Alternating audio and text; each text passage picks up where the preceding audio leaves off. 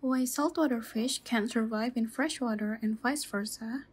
Saltwater fish and freshwater fish have different physiological adaptations that allow them to live in their respective environments.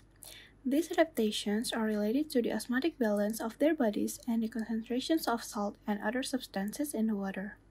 Saltwater fish, also known as marine fish, have evolved to live in a high salinity environment.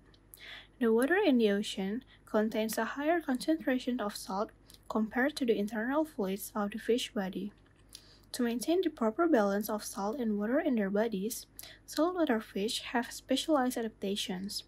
They have kidneys that are efficient at conserving water and excreting excess salts. They also have special chloride cells in their gills that actively pump out excess salts from their bodies.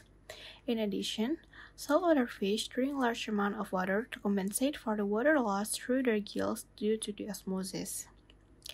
On the other hand, freshwater fish live in environments with lower salt concentrations, such as rivers, lakes, and ponds. In freshwater, the salt concentration is lower than the inside of the fish body.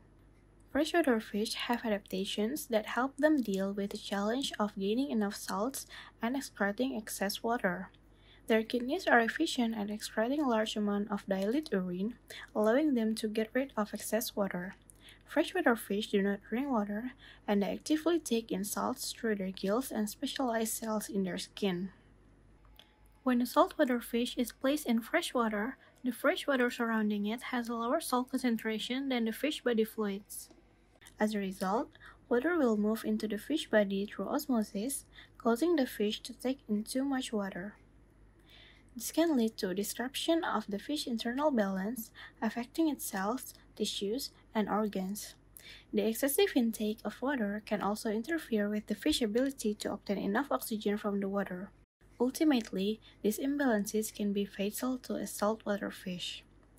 Similarly, if a freshwater fish is placed in salt water, the salt concentration outside the fish body is higher than that inside its body.